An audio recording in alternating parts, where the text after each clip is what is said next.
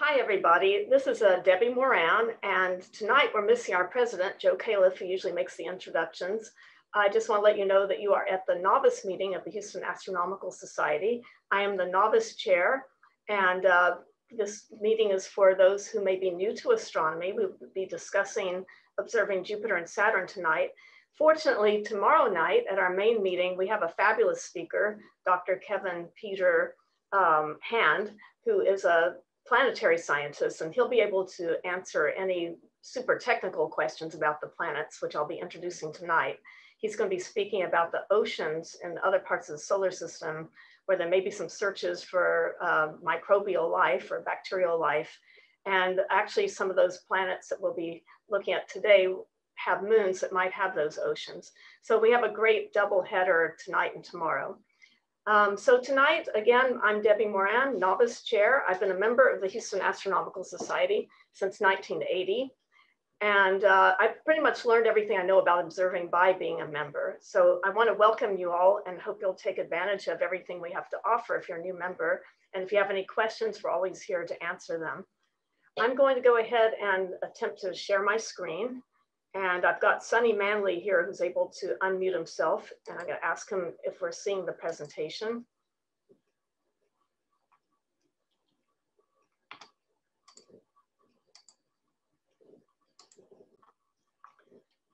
So Sonny, can you let me know if the presentation is being shared?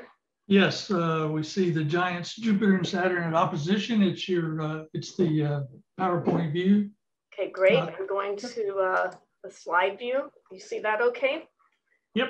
Okay, well, here we go. So tonight we're going to be talking about Jupiter and Saturn because we actually have a month, August, where they're both at opposition. And we'll talk about why that's important. I pretty much grew up looking at Jupiter and Saturn as a child because this is my 1960s planet poster, still has Pluto on it too, somewhere in there. And of course, you can see that Jupiter and Saturn are quite dominant in my room that I was growing up in.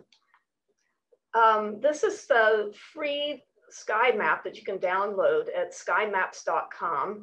And for each month, it will show you currently where the planets are in the early evening.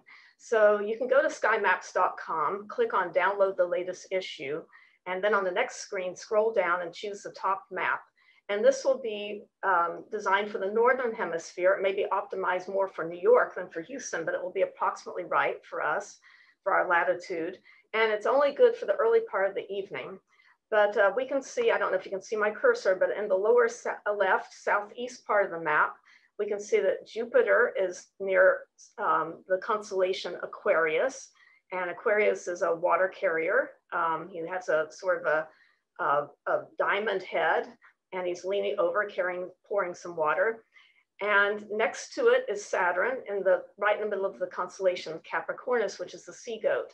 You will also notice that they are along a dotted line. This is called the ecliptic, and you may recognize the constellations along the ecliptic. You have Virgo, Libra, Scorpius, Sagittarius, Capricornus, and Aquarius, all visible in the early evening. Those are the constellations of the zodiac, but astronomically, those are the constellations that are in line of sight of the plane of the solar system. So when we look toward the outer planets, Jupiter, Saturn, Mars, or even the inner planets, they will always be along this line, which is line of sight with the plane of the solar system. So just to get an idea of how high up they may be, again, this is from Sky and Telescope magazine. So it may be more geared for the latitude 40 degrees up near Boston and New York. So, but this is approximately the arrangement of Jupiter and Saturn in mid-August. And for us, it's a little bit higher in the sky, but they're fairly low in the southeast, but not so low that we can't get an excellent view of them. So why now? Well, Saturn was at opposition just a few days ago on August 2nd, and Jupiter will be in opposition on August 20th. So why opposition?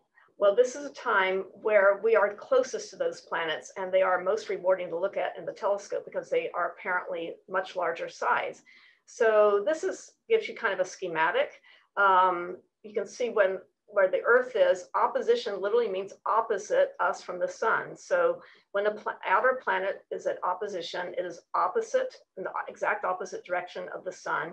What this means is that it will be highest up at midnight. At dusk, it would appear from our point of view to be rising in the east, and it would set in the west at dawn. So it'll be up all night, but actually it's highest and easiest to see in the late hours of the night, say between 10 p.m. and 2 a.m. So what that means is that as we get a little bit past opposition, we actually can get a better view, say for children who can't stay up so late, because at that time, say in September and October, the planets will have already risen, they'll be a little bit higher. They'll be a little bit smaller, but they will be in a better place to observe early in the evening. So this gives you an idea of the difference that apparent size makes, say between opposition and not being at opposition. If the planet is too close to the sun, we can't see it at all. It's essentially up during the daytime. I've seen Venus during the daytime, but you've got to know where it is. But most planets you're not going to be able to see during the daytime. So we can see them as they come close to the sun, but not as they actually get in this too much in line of sight of the sun and are up in the daytime. So this gives you kind of a maximum minimum size of the planet Jupiter in say 2011 when it was farther away, and in 2012 when it was at opposition. So opposition for Jupiter happens about once every 389.9 days. What that means is that we are moving quite a bit faster than Jupiter. So most of that time is us going through our year. And then when we come back around to Jupiter, it's moved a little bit farther along its path. So we need a little bit of extra time to catch up to it. So this just gives you an idea of the path of Jupiter for a number of years. It starts on the right side of the map in 2018 and 2019 and proceeds to 2020. And now we're in the 2021 part of the path, the yellow dates. And notice that the path moves to the left, then it zigzags back to the right, moves to the left, zigzags back to the right. And again, it's doing that right now. So here we are in August, we're in the middle of a zigzag. And that zigzag where the planet appears to be moving leftward in the sky and then spends a little time, a few months moving to the right, is called retrograde motion. So that sort of puzzled the ancients. Why are the planets suddenly changing direction? Well, this GIF here gives you an idea of why that is. So here's theoretically between Earth and Mars. And I'll let it run a couple of times, how the line of sight to that planet changes as we in our faster orbit pass up an outer planet. I'll let it run one more time. I think there it goes.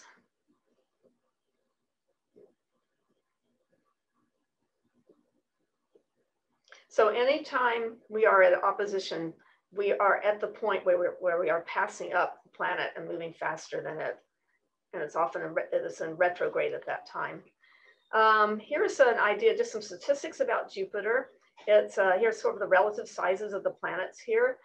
Jupiter is about 317 times the mass of the Earth. It's 12 Earth diameters wide. So the Earth would actually fit inside the Great Red Spot. And it's approximately 5 AU, that means astronomical units from the sun. An astronomical unit is the distance between the Earth and the sun, which is about 93 million miles. And so Jupiter is about 5 times that distance from the sun, which is about 483,000 plus miles. This is just a pretty picture, an imagination of what Jupiter might look like from one of its closer large moons, Europa. Its composition, these are maybe failed stars in a way. So Jupiter, if it were about 20 times larger, it could have possibly ignited into a star and we would have been part of a double star system. So its outer atmosphere is mostly hydrogen and helium, and a lot of what stars are made of. And then you got some metallic hydrogen inside, and then below that, a rocky ice core. The planets do not have a well-defined surface, so the outer planets. So they're first clouds, and then they get turned into a liquid, and then get slushy, and then finally reach a core. But things get gradually hard. You can't just find a surface of Jupiter to stand on. To observe the planets, there are ideal combinations of telescopes and eyepieces. So for planetary observing, you want a relatively long, what we call focal length. So maybe in this maybe no shorter than 6 or 7. That's how long it takes the rays to come to a focus after it hits the surface which focuses it. So after it hits a lens, in the case of a refractor like this, this refractor is 7.3 times as long as the diameter of the lens by the time it gets to your eyes. And the refractors are actually the very best planetary observing instruments, but they're also by far the most expensive. So if you're a very serious astronomer and this is where you want your focus to be, and you live in a very good place to see planets, and actually Houston's not bad, you might someday invest in a very good quality refractor, both for observing with your eyes and for imaging. But this one is thousands of dollars. So the all-purpose Schmidt-Cassegrain telescope, which is great for all-around observing, is a decent telescope for planetary observing. It will follow the sky for you. It has a relatively long focal length of about f10. And so this one is fine also. And what I use right now, I have a home-built Dobsonian, which uses Newtonian optics. So the mirror's at the very bottom. The light hits there, it hits a secondary mirror and comes out the side. And these can come in very short focal ratios, especially the largest telescopes. That's not ideal for planetary observing, but some of the smaller apertures come maybe at least f6, and that's adequate for looking at planets. I use an f7 telescope, and it turns out to have just superb optics for planetary observing. I finally broke down because this does not follow the sky for you, and the planet will drift out eventually. And I bought an Ethos 8mm eyepiece. So if you're going to look at planets quite a bit or show them to children a lot, this is a very expensive eyepiece. It actually costs as much as the telescope, but I just get drop dead beautiful images. And the combination of the telescope and the eyepiece in the scheme of things is not terribly expensive, not nearly as expensive as a refractor. So I found this 8mm Ethos. The 8mm is the focal length of the eyepiece. Is a good kind of middling magnification for all-purpose planetary observing. So for planetary observing, if you buy a telescope, you'll often have a high-power eyepiece and a low power. A very simple telescope might have a 10mm and a 25mm. The lower numbers are the higher powers, and those are what you want to put on the planets.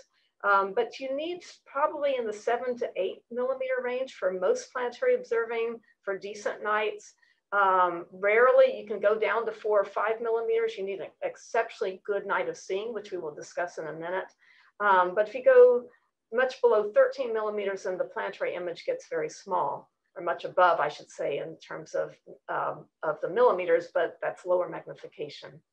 So this gives you an idea of why for any night, there is a limit to how much you can magnify a planet, and for any aperture of telescopes. So the aperture again is how wide the mirror or the lens is that's gathering the light. At some point, the atmospheric disturbance, just from looking through the turbulence of the atmosphere, will disturb the image, and you are also spreading out the light. So Saturn's light is the same, whether you have it 50 times, 100 times, 250 or 500 times. That light gets spread out, and it will also eventually blur if you use too much magnification. So the maximum amount of magnification you can use in any one evening may vary. And usually the practical magnification of your telescope is about 50 times the aperture in inches. So if you have a 5-inch telescope, the maximum practical magnification would be about 250 times. Aperture can make a difference in planetary viewing. You can see that you get a lot more detail in a larger telescope, but a larger telescope can also magnify the problems in the atmosphere. So there's sort of pluses and minuses both ways. But if you have ideal seeing, and we'll discuss that in a minute, then a larger telescope is going to give you more detail. So good seeing, when is it and what is it? Seeing is the degree of the turbulence in the atmosphere. So when you have, for instance, a cold front passing through, there can be quite a bit of turbulence from the cold meeting the warm air. And it's actually not a terribly good time to look at the planet. It's a little bit like looking at a penny in a swimming pool, and the waves distort that view of the penny as you look at it through the water. However, Houston's weather, like tonight, which can be very hot and sticky and not much motion in the air at all, is actually very good for planetary viewing. So getting to know planets we're in a really good place for doing that here in Houston. As far as a temperature inversion, where you have warm air overlying cooler air, also minimize the amount of motion in the atmosphere. And the other consideration, I was talking about what time the planet is up highest in the sky at opposition at midnight, is how much atmosphere you're looking through. So if you're looking closer to the horizon, you're looking through 40 times as much atmosphere as when you're looking at overhead. So the best time to look at a planet is when the air is very still. It might actually be a little hazy. There's no cold front that's just passed, and it's higher up in the sky. Now, for planetary viewing, a lot of people like to use colored filters. The view is not going to be beautiful, but if you're really trying to get a lot of detail in specific areas of the planet, these different filters will emphasize different parts of the planet. So for instance, there are filters which will make Mars's ice cap show up better, or Mars's dark patches show up better, or Jupiter's bands show up better, or the rings have more definition. And these screw onto the bottom of the eyepiece, and eyepieces have conventional diameters. Most are 1¼ inches in diameter. And for larger telescopes, they're now standardized at 2 inches. They're even starting to come out with 3-inch eyepieces for very large telescopes. So if you buy some colored filters, they're very modestly priced, $25 to $35. You need to make sure that the diameter matches the diameter of your eyepieces. You can also find charts online. I found this one yesterday at aginaastro.com, which tell you which filter for each planet brings out which are the best details it sees. So there are people who sometimes draw the planets and they will change out filters, maybe one for ice caps, another one for bands, and one by one increase the contrast of those features and draw them. And then in toto have a really beautiful high detail drawing. Galileo is the first person to not invent the telescope, but the first person to decide to point what was used terrestrially in the past at the sky. And he discovered the moons of Jupiter and the rings of Saturn. So he confirmed the 4 largest moons in January 1610. This is his journal, and you can see he was drawing Jupiter and its moons, sometimes in different positions. That's why Jupiter is fun to look at. We can always see the 4 Galilean moons, the 4 largest moons, and they are constantly changing position. Here is a transcription of that same page. And you can see each night he was noticing the positions of the moons. Most of the time we see 4, but there are times when we only see 3 or 2, and that would be if a moon is directly in front of Jupiter or directly behind. And that's one of the most fun things to look at when you observe Jupiter. This is probably the degree of acuity he had with this very small, rude telescope.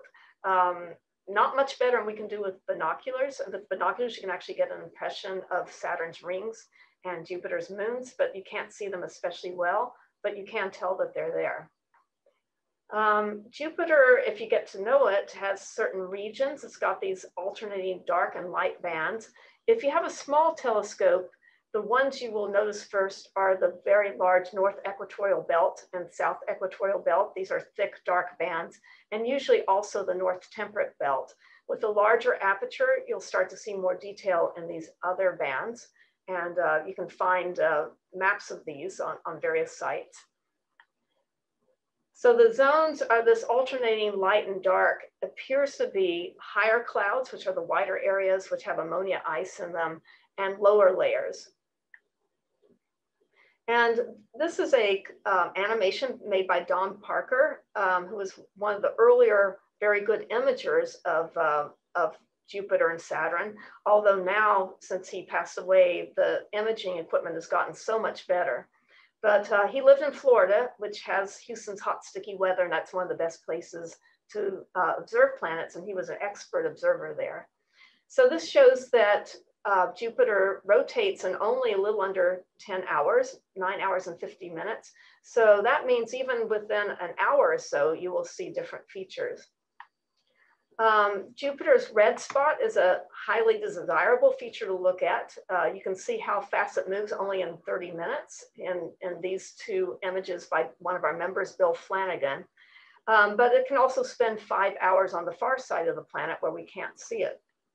So you can go online and find great red spot transit times. There are apps for all of these things, or I often will just simply Google great red spot transit and, excuse me, great red spot transit times, and you can get some charts. Now, whenever we look at anything that's transient, that has a time expressed, these times are always expressed in universal time. So that's a time in Greenwich, England, not here in Houston, Texas. And that way they're able to express it in a single time, and worldwide, any observer can take that time and make the correction for their time zone. So in Houston, and in the summer, daylight saving time, or now it's 8 months of the year, we are at -5. So we would have to take these numbers and subtract 5. Notice they're on a 24-hour clock. So if there's something that happens at 18:02, that's going to be at 1:02 in the afternoon for us, 13:02.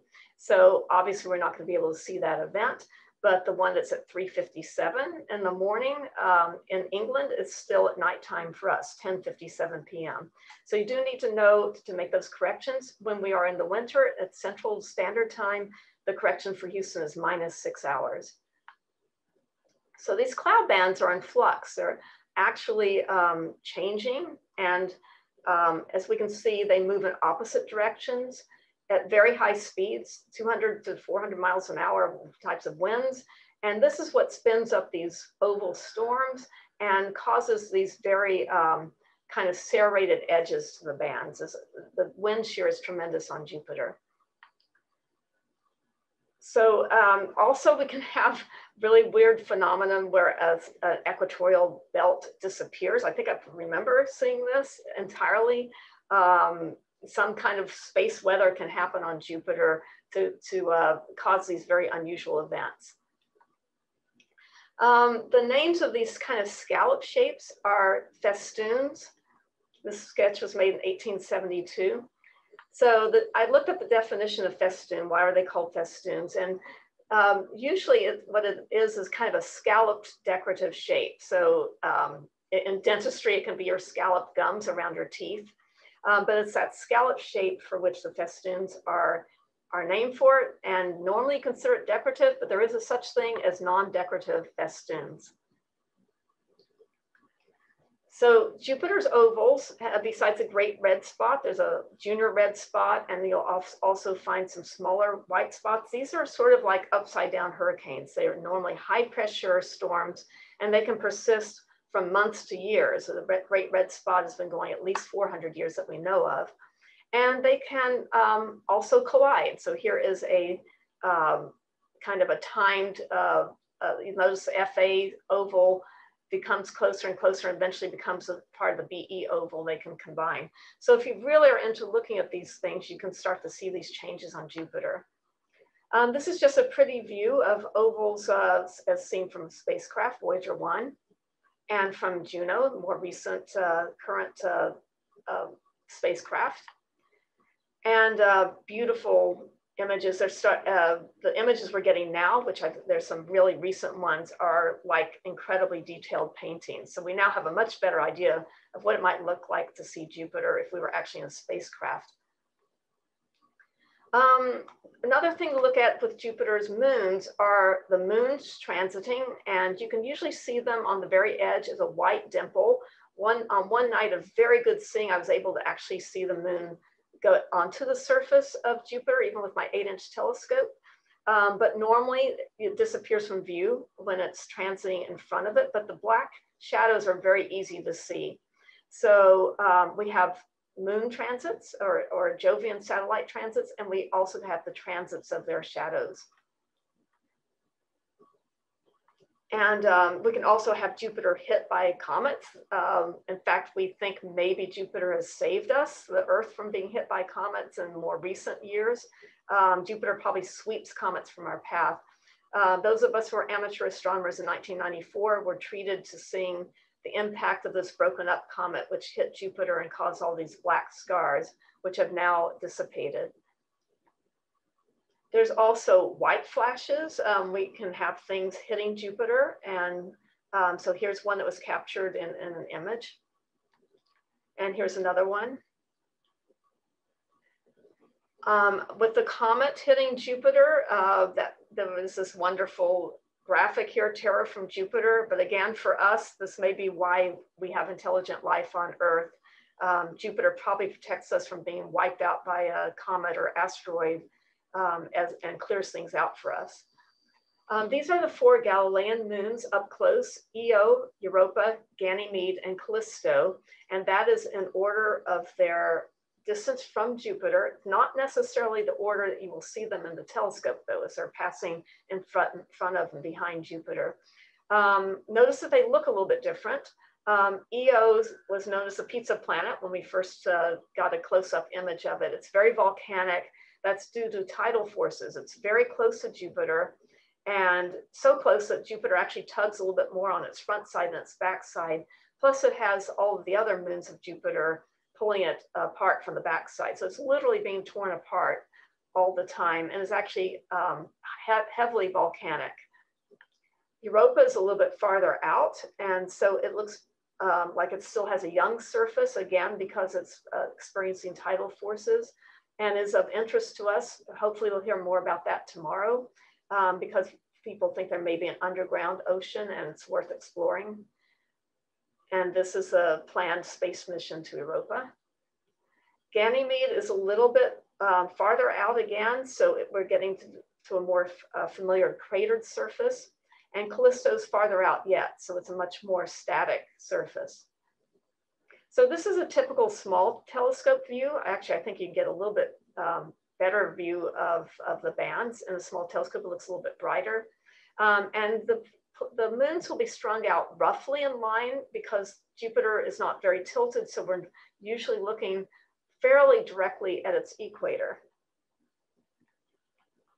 We can also have eclipses on Jupiter, and what this would mean is a moon's shadow can eclipse another moon. And that can happen for a few months at a time, every 5 or 6 years, and we happen to be in one of those periods right now. So between March and November, we are looking at Jupiter at the correct angle to get eclipses. I didn't research, I should have researched what's the next eclipse opportunity this month, but I'm sure there's information online. These are a lot of fun to look at because what would happen is the moon that's being eclipsed would dim out when the eclipse happens.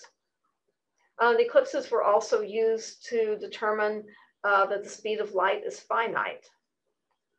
So the timing of eclipses in the 1670s of Io at different distances, when the Earth was on different sides of different distances from Jupiter, those timings came out a little bit different.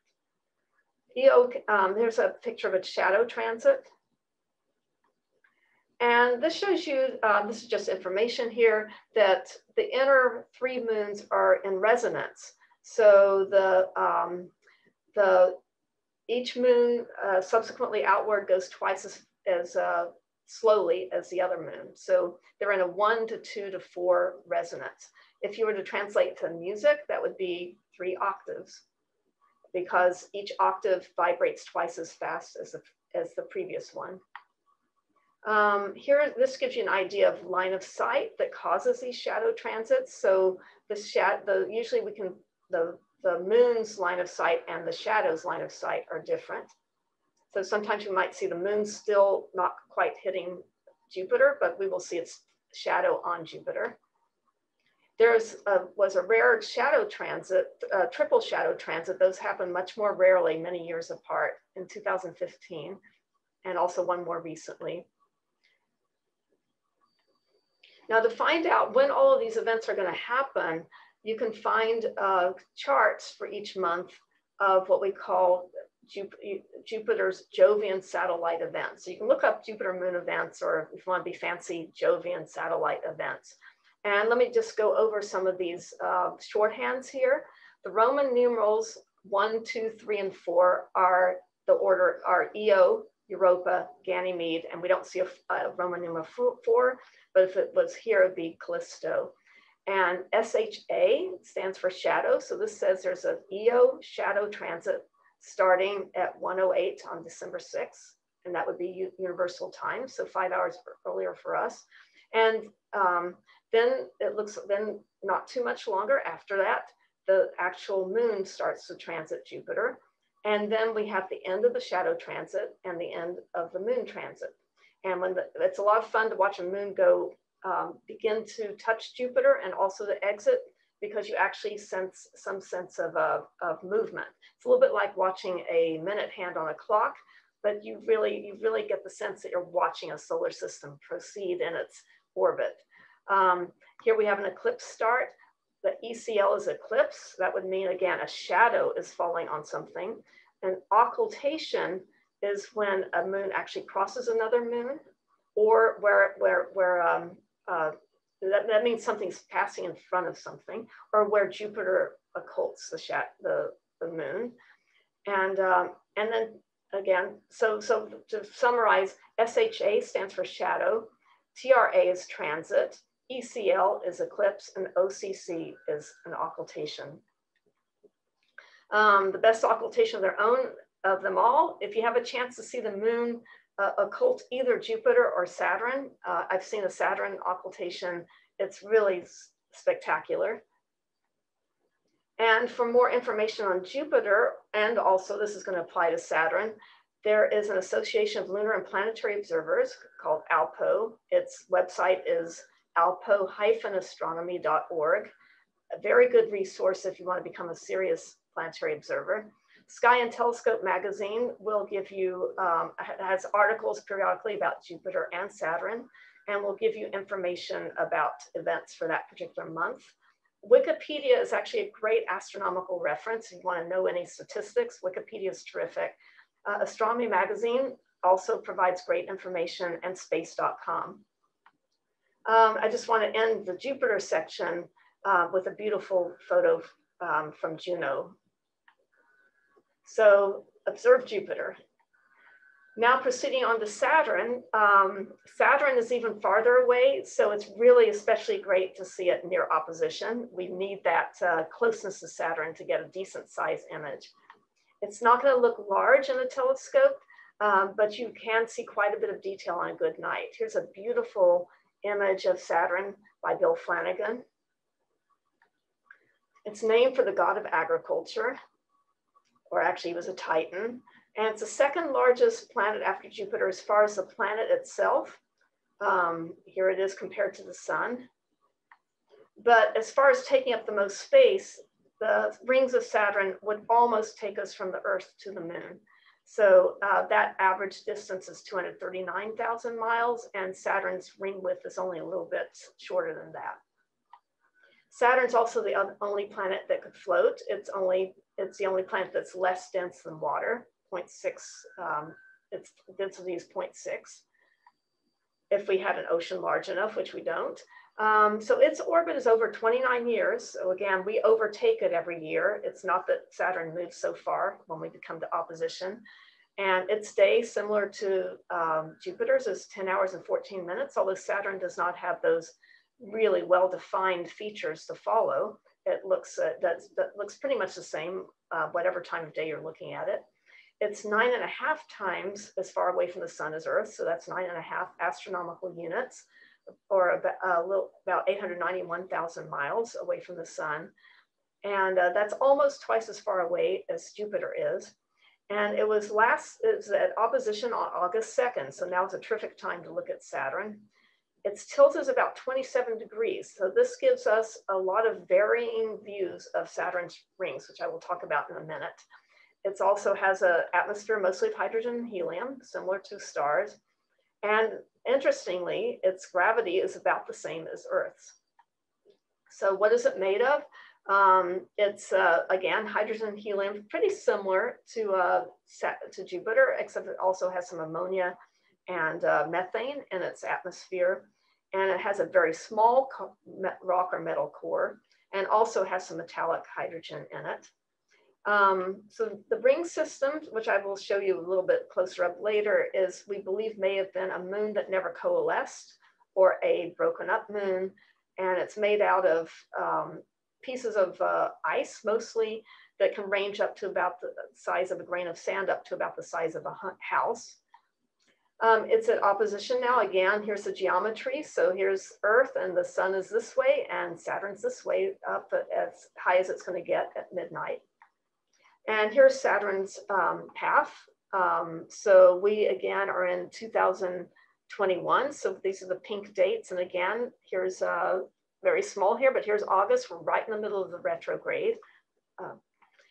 And here it is in the sky. It's right now in the constellation Capricornus. If you're in a dark sky, it's to the left of Sagittarius, the teapot, and or to the east. And it's also, I recognize it as kind of a sagging triangle of an outline of stars. It's not a terribly prominent constellation, but that shape can be seen in a dark sky. So we have Scorpius, which looks like a very distinctive can opener. Then Sagittarius, which the upper part looks like a teapot with a handle and a spout. And then to the left of that, the next constellation is Capricornus, with this kind of drooping triangle shape. This shows you the geometry of the rings as Saturn orbits the sun and also us, and explains why when Saturn is in, say, the 2017, 2003 position, we see the most open rings. And when it's 2009, and it'll be 2025 for us, we would see the most closed rings. Unfortunately, the 2025 view of the very closed rings is going to be too close to the sun for us to see well. So here's an image by Sonny Manley, who's here tonight. And he made some beautiful images from 2018 through 2021 to show that we went from very open rings in 2018, and now we're on the way to closing until they will be edge on in 2025. Here, this gives you an idea, again, of all the different apparitions of Saturn. And this ring opening closing is on a 28-year cycle. So it's 13 years on the south side, back to most open, back to close, and then 15 years on the north side to go very open and then close again.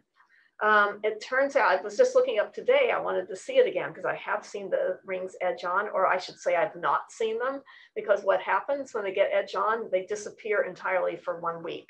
And it's a lot of fun to see them just before disappearance and just before reappearance. They almost look like a linear, bright, just kind of a bright pencil. So we will not have another opportunity until 2038 to see the rings disappear, just because Saturn will be too close to the sun next time around. However, oppositions are great times to see all of these different tilts of the rings.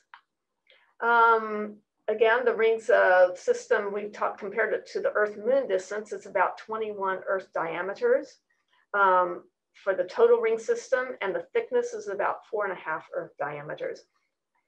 And also, when you're looking at it in a telescope, the things you will notice first are the larger black, kind of the gap in the rings called the Cassini division, and a little bit larger telescope, the Encke division, will be the next one to show up, which is a thinner gap in the rings. There are subtle changes in color from north to south. And sometimes there are occasional storms, which can be noticed, but Saturn does not have dramatic features. Its drama is more in its texture and in the ring system. On a dark sky with a small telescope even, you can see up to 5 moons. In a bright sky, normally only Titan, the brightest moon, will show up. But if you see one decent dot in your telescope, or kind of steady white dot near Saturn, and that's all you see, it's likely to be the moon Titan. But even my 5-inch telescope in a dark sky can also see Dione, Mimas, Enceladus, Tethys, and Rhea. So how do you know which moon is which? Well, there are apps to do that. You can download Saturn Moon. There's one for Android. There's one for Apple or Sky and Telescope has a tool. And what you need to know about these apps is that each telescope flips Saturn differently depending on what kind of optics you have. So you can choose direct view, which probably your telescope doesn't do, an inverted view upside down, or which will work if you have a Newtonian telescope, or a mirror reverse view, and it even tells you what kind of telescopes that works best for. Or you can be very good at those spatial relation tests where you flip it in your mind. But you will see at least a relative distance and orientation to Saturn and its rings. And you can get these real time. Now I'm going to have just a little bit about Saturn discovered more by the spacecraft. We now know that the rings have shepherd moons. That's why they're held together in the shape, and why there's also gaps. These rings these moons create some resonances, which keep the particles in their paths. If we were very close to the rings, we believe this is something that you would see. They're only about a mile thick. That's why they disappear entirely when Saturn is, when we're looking at them edge on. And most of what we know about Saturn came from the Cassini mission. And Carolyn Porco was the project manager for that. So I'm going to end the talk with just some pretty pictures from Saturn's the missions to Saturn. And one more visual observation I would like to mention: Stephen O'Mara, who spoke at the Texas Star Party, is known for his incredibly acute vision. And before Voyager went, he drew these dark kind of these dark shadows going across the rings, which people insisted did not exist. By the way, notice in his drawing that he has exaggerated contrast. That's what people do when they draw something. They're trying to get the information. So this is purposely exaggerated contrast to draw out the detail. When Voyager went to Saturn, sure enough, it saw these same details. If you want to become a planetary observer, I should mention a little bit about how Stephen O'Mara does it. He considers himself an athlete. I'm sure his eyesight is excellent, but he also spends a lot of time with every object that he looks at and trying to find smaller and smaller, more minute details. You can train your eye to see things that are very small and difficult to notice over time. So just want to mention that if you really are a very acute observer, you may be able to see things that nobody else can. And this is an old slide. I can't remember what the most recent count is for Saturn, but Saturn has many, many moons, and they continue to be discovered. Titan is the second largest moon in the solar system after Ganymede, and is the only moon you can see in a very small telescope around Saturn. And it's also the only one that has an atmosphere, which is 95% nitrogen. And I'm just going to go quickly through some of these. This is just pretty pictures. This goes beyond what we can see in our telescopes. But these things that we've discovered, geysers, possibly undersurface oceans, are what of our interest for our next space missions, and those will be talked about tomorrow. Here's a beautiful view of the Earth from Saturn. Here's a storm, and we also found this at one of Saturn's poles, and this hexagonal shape was a puzzle. And the kinked ring, which we think was some kind of resonance. And there's also an exoplanet, which is a super Saturn, which we believe is a small planet with just an enormous ring system. And wouldn't that be cool to see Saturn like this? One last thing I would like to mention, since this is August, we have the peak of the Perseids meteor shower on August 12th, 13th. It's usually good, especially good for about 3 nights running. It's called the Perseids because its radiant is in Perseus. This does not mean that all of the meteors are in Perseus. They can be anywhere in the sky. It means that if you trace the path of the meteor backwards, its path would point at Perseus. There's usually another meteor shower that's much more sparse called the cygnets, which are usually slower, brighter meteors at the same time as the Perseids. And those would have paths that go toward a completely different constellation. You can tell if it's a cygnet or a Perseid, depending on which direction that path goes. The best time to watch a meteor shower is after midnight, because it's a little bit like raindrops hitting your windshield. So when the windshield's facing into the raindrops, we're facing into this cometary debris. We get hit by a lot more debris. The back windshield gets something, but it gets a lot less. Steve Goldberg today, and I think also Bill Pellerin, posted that there is going to be a remote observing of Perseid's meteors from McDonald Observatory on August 11th, I believe, it's in the earlier part of the evening, so there may be fewer meteors, but on the other hand, it's in a very, very dark sky, so I imagine it'll be quite good. And then finally, I'm going to leave you with this beautiful photo of Saturn eclipsing the sun, taken by Cassini. And I'm going to go ahead and stop my share, and I'm going to allow you guys to unmute in case there's any questions. I think I've done that. So I didn't have anybody to monitor a chat. I think I see something in there though.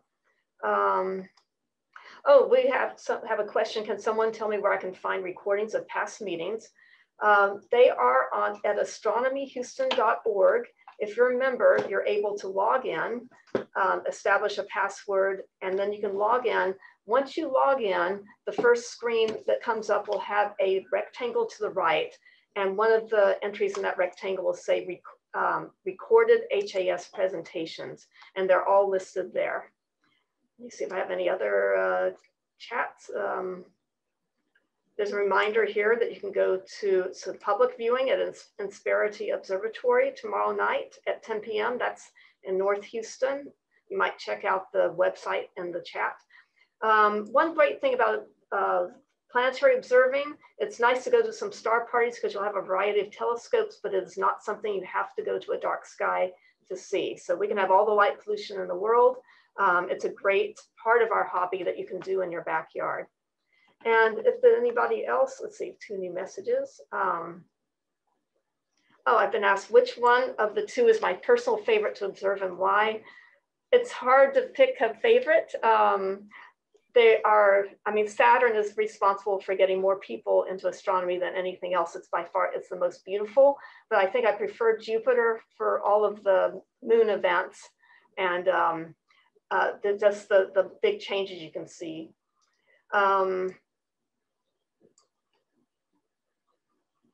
Oh, the best direction to view the Perseid meteors. So there's no best direction for a meteor shower. You can look anywhere in the sky, but as the constellation Perseus gets higher in the sky, we will be seeing meteors on both sides of it.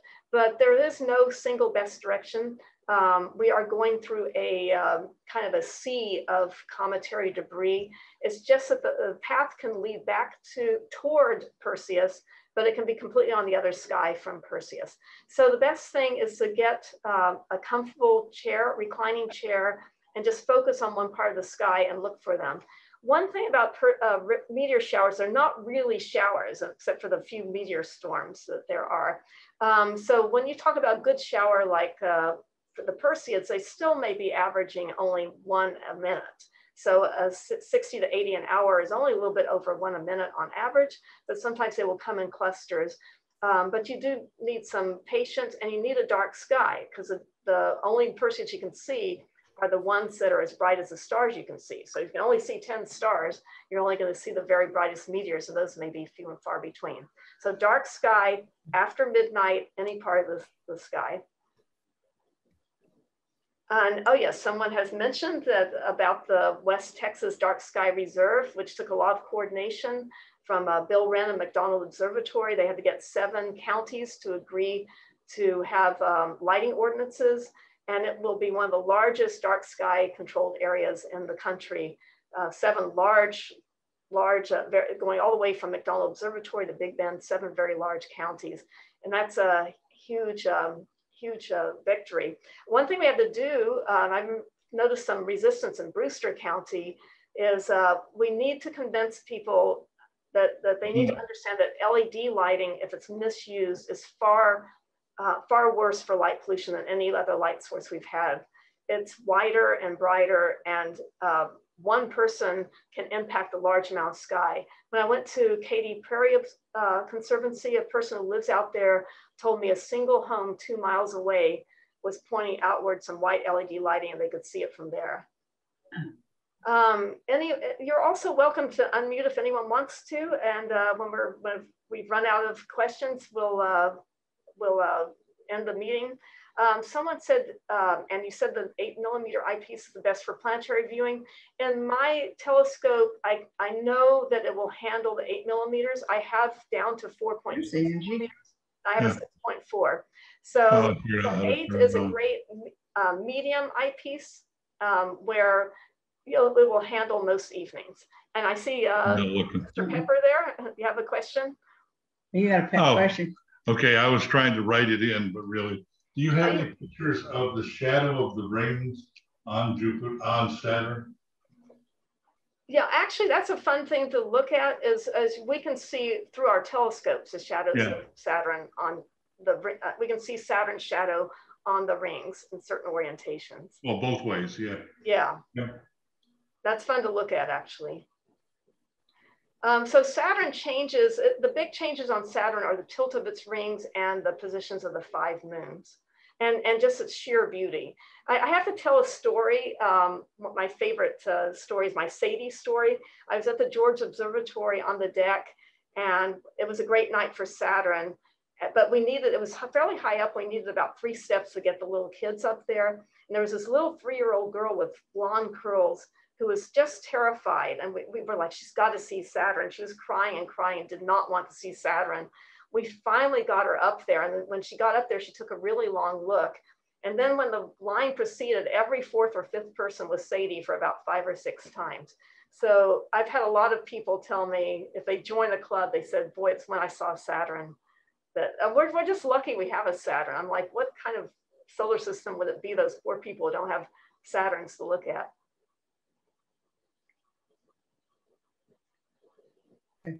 Years ago, I managed to see, and this has to be 30 years ago, the moon going in front of Saturn. Yes, I saw that too. Back in the 70s. Yeah, that is stunning. You see like the rings disappear in the planet. It was so huge. Just, I don't know how it gave you a feeling of depth. Probably all in your head, but still, I always remember that. Yeah, Thank so you so much for the present. So what he's saying is that, normally when you think about the sky, it looks so static to us, naked eye. The fun thing about watching planets and occultations, I gave another presentation on occultations. When you start seeing that motion in the sky, things are changing and moving. That's one of my favorite things to see. That's why Jupiter actually may be almost more fun to watch than Saturn, because you can see a lot of changes even just an hour.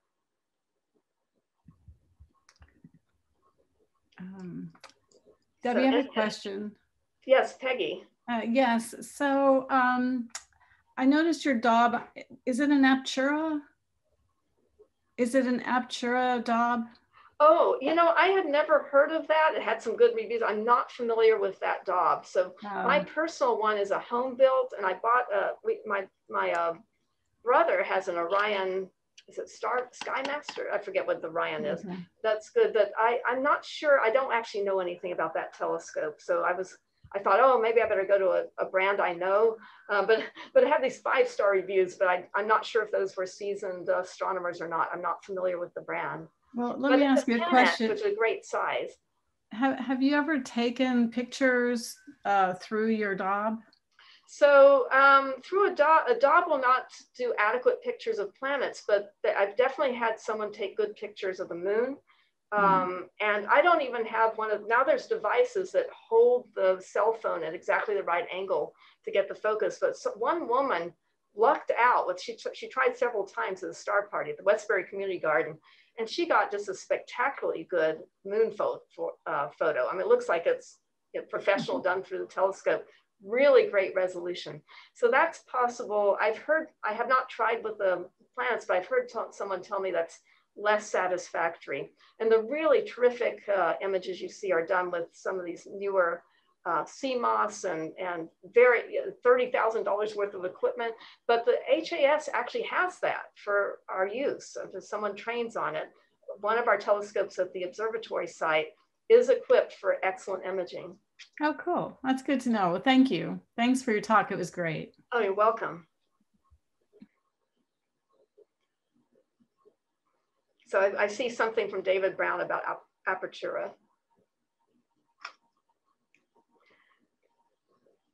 So if there are any more questions, if not, I think we can go ahead and end. Anyway, thanks so much for coming. This should be posted on, I don't think we did Facebook Live today, but it was recorded, and I'll have Joe edit it and it'll be posted soon. So thanks so much.